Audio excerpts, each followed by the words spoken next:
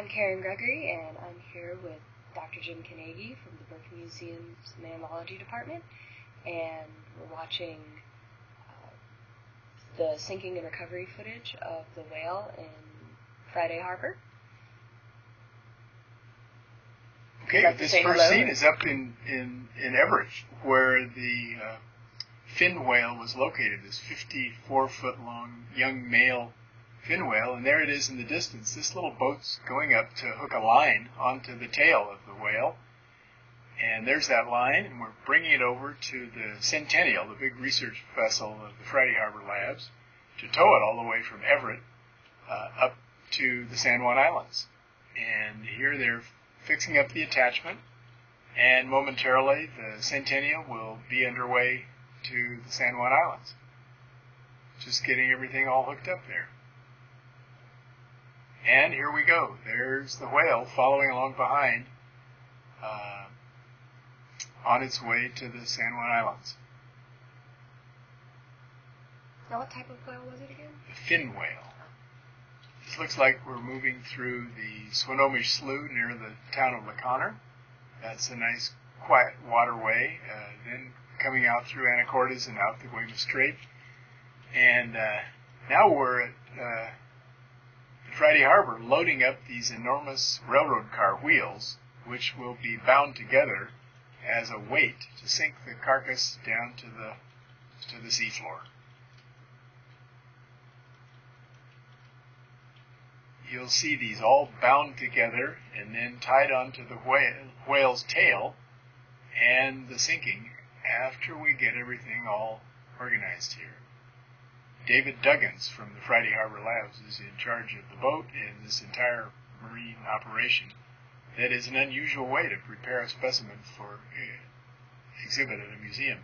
Now we're going to be dropping those wheels over the edge attached to the whale's tail, and down they go, and watch now, here goes the whale, down to the seafloor, around 100 feet depth, at a location near the Friday Harbor Labs, where at this point in November, degradation and decomposition begins, and this next scene now on the bottom with divers and an underwater rover is around 15 months later in winter of 2008, and you can see by that time all of the soft tissues, skin, intestines, muscle are completely gone, and the skeleton is really pretty well cleaned. There's a lower jaw, a mandible.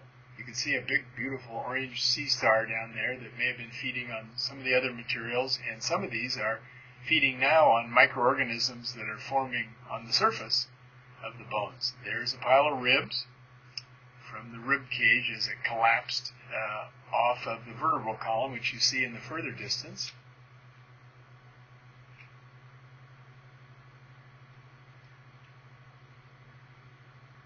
Vertebrae up close with the neural spines to which muscle is attached as part of the torso of the animal.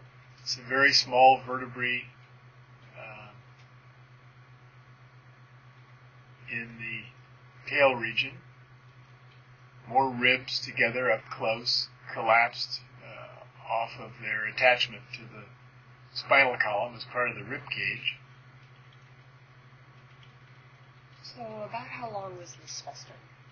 54 feet was the length measurement, which places it in the range of a fairly young adult or subadult individual.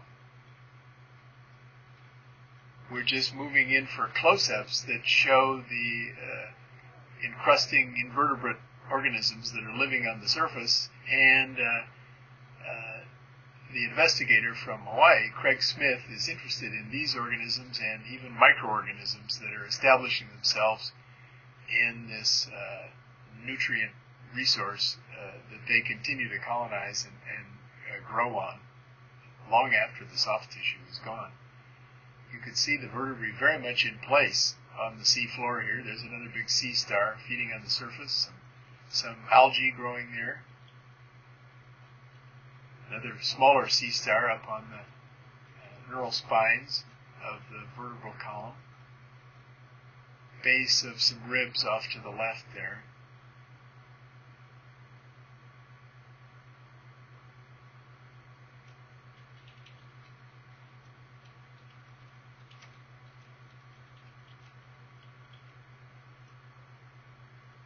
extreme close-ups, and with this nice color photography, one can see small, encrusting biological organisms.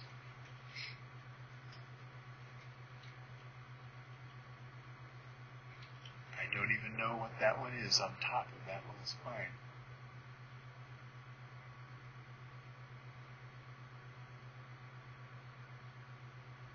More of the tail vertebrae, and momentarily we'll see some divers arrive who were part of the inspection to gather up just a couple of tail vertebrae so that the ecology team can examine correctly and sample the organisms that are growing on there. Here's our first diver.